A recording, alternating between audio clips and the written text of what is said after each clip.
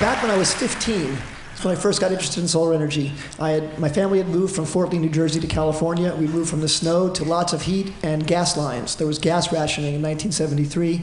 The energy crisis was in full bore. I started reading Popular Science magazine, and I got really excited about the potential of solar energy to try and solve that crisis. I had just taken trigonometry in high school. I learned about the parabola and how it could concentrate rays of light to a single focus. That got me very excited. And I really felt that there would be potential to build some kind of thing that could concentrate light. So I started this company called Solar Devices. And this was a company that I built parabolas. I took metal shop, and I remember walking into metal shop building parabolas and Stirling engines. And I was building this Stirling engine over on the lathe, and all the biker guys, motorcycle guys came over and said, "You're building a bong, aren't you?" I said, "No, it's a Stirling engine. It really is." They didn't believe me. I sold the plans for this engine and for this dish in the back of Popular Science magazine for $4 each. And I earned enough money to pay for my first year at Caltech. It was a really big excitement for me to get into Caltech. And my first year at Caltech, I continued the business. But then in the second year of Caltech, they started grading. The whole first year was pass-fail, but the second year was graded. I wasn't able to keep up with the business, and I ended up with a 25-year detour. My dream had been to convert solar energy at a very practical cost, but then I had this big detour. First, the coursework at Caltech. Then when I graduated from Caltech, the IBM PC came out, and I got addicted to the IBM PC in 1981. And then in 1983, Lotus 123 came out, and I was completely blown away by Lotus 123. Began operating my business with 123, began writing add-ins for 123, wrote a natural language interface to 123. Started an educational software company after I joined Lotus, and then started Idealab so I could have a roof under which I could build multiple companies in succession. Then, much, much later, in 2000, very recently, the new California energy crisis, or what was purported to be a big energy crisis, was coming. And I was trying to figure out if there was some way we could build something that would capitalize on that and try and give people backup energy in case the crisis really came. And I started looking at how we could build battery backup systems that could give people 5 hours, 10 hours, maybe even a full day or 3 days worth of backup power. Well, as you heard earlier today, batteries are unbelievably energy lack of density. Compared to fuel, so much more energy can be stored with fuel than with batteries. You'd have to fill your entire parking space of one garage space just to give yourself 4 hours of battery backup. And I concluded, after researching every other technology that we could deploy for storing energy, flywheels, different formulations of batteries, it just wasn't practical to store energy. So what about making energy? Maybe we could make energy. I tried to figure out, maybe solar has become attractive. It's been 25 years since I was doing this. Let me go back and look at what's been happening with solar cells. And the price had gone down from $10 a watt to about $4 or $5 a watt, but it stabilized. And it really needed to get much lower than that to be cost effective. I studied all the new things that had happened in solar cells, and I was trying to look for some way we could innovate and make solar cells more inexpensively. There are a lot of new things that are happening to do that, but fundamentally, the process requires a tremendous amount of energy. Some people even say that it takes more energy to make a solar cell than it will give out in its entire life. Hopefully, if we can reduce the amount of energy it takes to make the cells, that will become more practical. But right now, you pretty much have to take silicon, put it in an oven at 1600 degrees Fahrenheit for 17 hours to make the cells. A lot of people are working on things to try and reduce that, but I didn't have anything to contribute in that area. So I tried to figure out what other way can we try and make cost-effective solar electricity. So I thought of an idea. What if we collect the sun with a large reflector, like I had been thinking about way back when I was in high school, but maybe with modern technology we could make a cheaper large collector, concentrate it to a small converter, and then the conversion device wouldn't have to be as expensive because it's much smaller, rather than solar cells which have to be covering the entire surface area that you want to gather sun from. This seemed practical now because a lot of new technologies had come in the 25 years since I had last looked at it. First of all, there's a lot of new manufacturing techniques, not to mention really cheap miniature motors, brushless motors, servo motors, stepper motors that are used in printers and scanners and things like that. So that's a breakthrough. Of course, inexpensive microprocessors. And then a very important breakthrough, genetic algorithms. I'll be very short on genetic algorithms. It's a powerful way of solving intractable problems by using natural selection. You take a problem that you can't solve with a pure mathematical answer. You build an evolutionary system to try multiple tries at guessing. You add sex, where you take half of one solution and half of another and then make new mutations, and you use natural selection to kill off not as good solutions. Usually, with a genetic algorithm on a computer today, with a 3 gigahertz processor, you can solve many, many formerly intractable problems in just a matter of minutes. So we tried to come up with a way to use genetic algorithms to create a new type of concentrator, and I'll show you what we came up with. Traditionally, concentrators look like this. Those shapes are parabolas.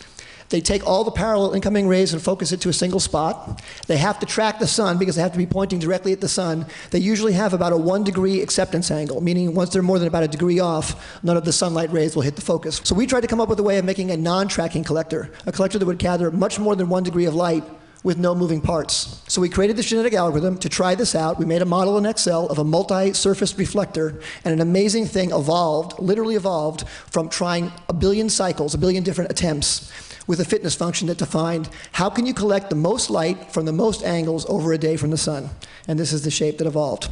It's this non-tracking collector with these 6 tube-alike horns, and each of them collect light in the following way. If the sunlight strikes right here, it might bounce right to the center, the hot spot, directly. But if the sun is off-axis and comes from the side, it might hit 2 places and take 2 bounces. So for direct light, it takes only 1 bounce. For off-axis light, it might take 2, and for extreme off-axis, it might take 3. Your efficiency goes down with more bounces because you lose about 10% with each bounce. But this allowed us to collect light from a plus or minus 25 degree angle. So about 2.5 hours of the day we could collect with a stationary component. Solar cells collect light for 4.5 hours, though. On an average adjusted day, a solar cell, because the sun's moving across the sky, the solar cell is going down with a sine wave function of performance at the off-axis angles. It collects about 4.5 average hours of sunlight a day. So even this, although it was great with no moving parts and we could achieve high temperatures, wasn't enough. We needed to beat solar cells. So we took a look at another idea. We looked at a way to break up a parabola into individual petals that would track. So what you see here is 12 separate petals that each could be controlled with individual microprocessors that would only cost $1. You can buy a 2 megahertz microprocessor for $1 now, and you could buy stepper motors that pretty much never wear out because they have no brushes for $1. So we could control all 12 of these pedals for under $50. And what this would allow us to do is not have to move the focus anymore. We only move the pedals. The whole system would have a much lower profile, but also we could gather sunlight for 6.5 to 7 hours a day. Now that we have concentrated sunlight, what are we going to put at the center to convert that to electricity? So we tried to look at all the different heat engines that have been used in history to try and convert sunlight to electricity, or heat to electricity. And one of the great ones of all time, James Watt's steam engine of 1788 was a major, major breakthrough. James Watt didn't actually invent the steam engine, he just refined it, but his refinements were incredible. He added new linear motion guides to the pistons. He added a condenser to cool the steam outside the cylinder. He made the engine double acting, so it had double the power. Those were major breakthroughs. I'm in awe of the improvements he made, and it's justifiable that our measure of energy is the watt today that is named after him. So we looked at this engine, and this had some potential. Steam engines are dangerous. They had tremendous impact on the world, as you know, Industrial Revolution and ships and locomotives, but they're usually good to be large, so they're not good for distributed power generation. They're also very high pressure, so they're dangerous. Another type of engine is the hot air engine. And the hot air engine also was not invented by Robert Stirling, but Robert Stirling came along in 1816 and radically improved it. This engine, because it was so interesting, because it only worked on air, no steam, has led to hundreds of creative designs over the years that use the Stirling engine principle. But after the Stirling engine, Otto came along, and also he didn't invent the internal combustion engine. He just refined it. He showed it in Paris in 1867, and it was a major achievement because it brought the power density of the engine way up. You could now get a lot more power in a lot smaller space, and that allowed the engine to be used for mobile applications. So once you have mobility, now you're making a lot of engines because you've got lots of units as opposed to steamships or big factories where you're not making as many units. So this was the engine that ended up benefiting from mass production, where all the other engines didn't benefit. So because it went into mass production, costs were reduced, 100 years of refinement, emissions were reduced, tremendous production volume. There have been hundreds of millions of internal combustion engines built compared to thousands of Stirling engines built, and not nearly as many small steam engines being built anymore, only large ones for big operations. So after looking at these 3 and 47 others, we concluded that the Stirling engine would be the best one to use. I want to give you a very brief explanation of how we looked at it and how it works. So we tried to look at the Stirling engine in a new way because it was practical. Weight no longer mattered for our application. The Internal combustion engine took off because weight mattered because you were moving around. But if you're trying to generate solar energy in a static place, the weight doesn't matter so much. The other thing we discovered was that efficiency doesn't matter so much if your energy source is free. Normally, efficiency is crucial because the fuel cost of your engine over its life dwarfs the cost of the engine. But if your fuel source is free, then the only thing that matters is the upfront capital cost of the engine. So you don't want to optimize for efficiency, you want to optimize for power per dollar. So using that new twist with the new criteria, we thought we could relook at the Stirling engine and also bring genetic algorithms in. Basically, Robert Stirling didn't have Gordon Moore before him to get us 3 gigahertz of processor power. So we took the same genetic algorithm that we used earlier to make that concentrator, which didn't work out for us, to optimize the Stirling engine and make its design sizes and all of its dimensions the exact optimum to get the most power per dollar, irrespective of weight, irrespective of size, just to get the most conversion of solar energy because the sun is free. And that's the process we took. Let me show you how the engine works. The simplest heat engine or hot air engine of all time would just be this. Take a box, a steel canister, with a piston. Put a flame under it, the piston moves up. Take it off the flame and pour water on it or let it cool down, the piston moves down. That's a heat engine. That's basically the most fundamental heat engine you could possibly have. The problem is the efficiency is 1/100th of 1% because you're heating all the metal of the chamber and then cooling all the metal of the chamber each time.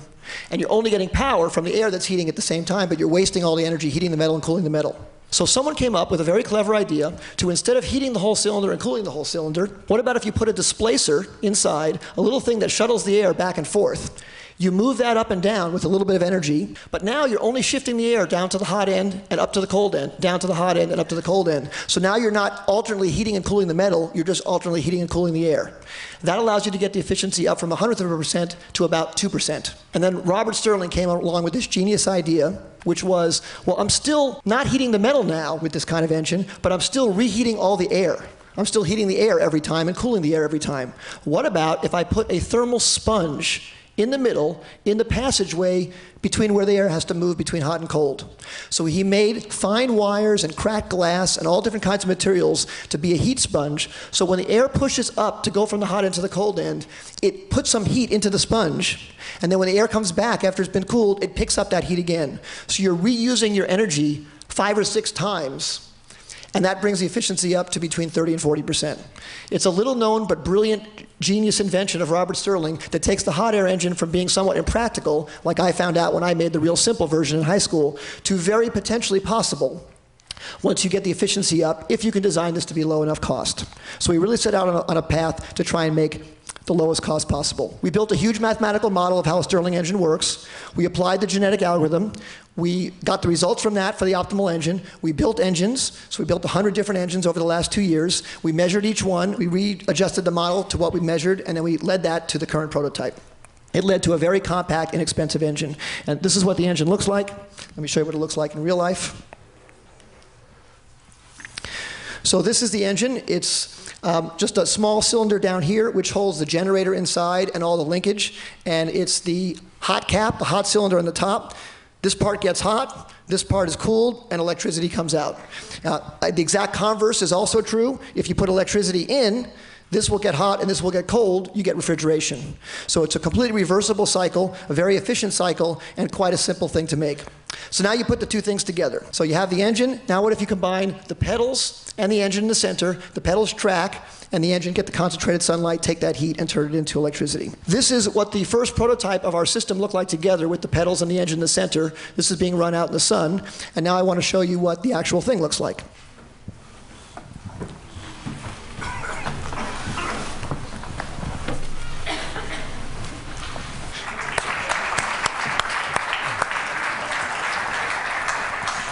Thank you. So this is a unit with the 12 pedals. These pedals cost about $1 each. They're lightweight injection molded plastic, aluminized. The mechanism to control each pedal is below there with a microprocessor on each one. There are thermocouples on the engine, little sensors that detect the heat when the sunlight strikes them. So each pedal adjusts itself separately to keep the highest temperature on that. When the sun comes out in the morning, the pedals will seek the sun, find it by searching for the highest temperature. About 1.5 minutes or 2 minutes after the rays are striking the hot cap, the engine will be warm enough to start, and then the engine will generate electricity for about 6.5 hours a day, 6.5 to 7 hours as the sun moves across the sky. A critical part that we can take advantage of when we have these inexpensive microprocessors is each one of these pedals are autonomous, and each one of these pedals figure out where the sun is with no user setup. So you don't have to tell what latitude, longitude you're at. You don't have to tell what your roof slope angle is. You don't have to tell what orientation.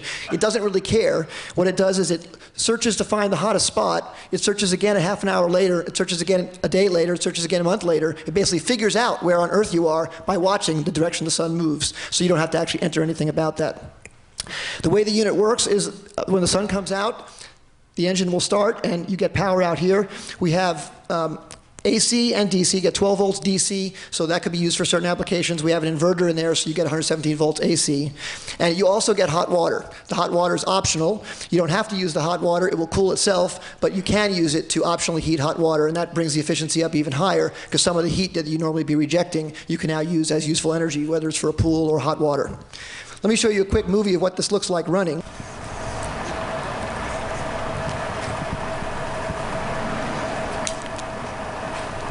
So this is a first test where we took it outside and each of the pedals were individually seeking, and what they do is step very coarsely at first and then very finely afterwards. Once they get a temperature reading on the thermocouple indicating they found the sun, then they slow down and do a fine search, and then all the pedals will move into position and then the engine will start. So we've been working on this for the last 2 years. We're very excited about the progress. We do have a very long way to go, though, still. And let me tell you a little bit more about that. This is how we envision it would be in a residential installation. You probably have more than one unit on your roof. It could be on your roof or in your backyard or somewhere else. You don't have to have enough units to power your entire house. You just save money with each incremental one you add. So you're still using the grid potentially in this type of application to be your backup supply. Of course, you can't use these at night, and you can't use these on cloudy days. But by reducing your energy use pretty much at the peak times, usually when you have your air conditioning on or other times like that, this generates the peak power at the peak usage time. So it's very complementary in that sense. This is how we would envision a residential application. We also think there's very big potential for energy farms, especially in remote land where there happens to be a lot of sun. It's a really good combination of those two factors. It turns out there's a lot of powerful sun all around the world, obviously, but in special places where it happens to be relatively inexpensive to place these, and also in many more places when there is high wind power. So an example of that is, here's the map of the United States. Pretty much everywhere that's not green or blue is a really ideal place, but even the green or blue areas are good, just not as good as the places that are red, orange, and yellow. But the hot spot right around Las Vegas and Death Valley in that area is very, very good. And all this does is affect the payback period. It doesn't mean that you couldn't use solar energy. You could use solar energy anywhere on Earth. It just affects the payback period if you're comparing to grid-supplied electricity. But if you don't have grid-supplied electricity, then the whole question of payback is a different one entirely. It's just how many watts do you get per dollar, and how could you benefit from that using that power to change your life in some way. This is the map of the United States. This is the map of the whole Earth. And again, you can see a huge swath of the middle of pretty much where a large part of the population is. There's tremendous chances for solar energy. And of course, look at Africa. It's just unbelievable what the potential is to take advantage of solar energy there. And I'm really excited to talk more about finding ways we can help with that. So in conclusion, I would say, my journey has been that has shown me that you can revisit old ideas in a new light. And sometimes ideas that have been discarded in the past can be practical now if you apply some new technology or a new twist. We believe we're getting very close to something practical and affordable. Our short-term goal for this is to be half the price of solar cells, and our longer-term goal is to be less than a 5-year payback. And at less than a 5-year payback, all of a sudden this becomes very economic. So you don't have to just want to have a feel-good attitude about energy to want to have one of these. It just makes economic sense. Right now, solar paybacks are between 30 and 50 years. If we get it down below 5 years, then it just becomes almost a no-brainer, because the interest to own it, someone else will finance it for you, and you can just make money basically from day one. So that's our real powerful goal that we're really shooting for at the company. Two other things that I learned that were very surprising to me. One was how casual we are about energy. I was walking from the elevator over here and even just looking at the stage right now. So there's probably 20 500-watt lights right now. There's 10,000 watts of light pouring on the stage. 1 horsepower is 746 watts at full power. So there's basically 15 horses running at full speed just to keep the stage lit. Not to mention the 200 horses that are probably running right now to keep the air conditioning going. And it's just amazing. Just walk in the elevator and there's lights on in the elevator. Of course, now I'm very sensitive at home when we leave the lights on by mistake. But Everywhere around us, we have insatiable use for energy because it's so cheap.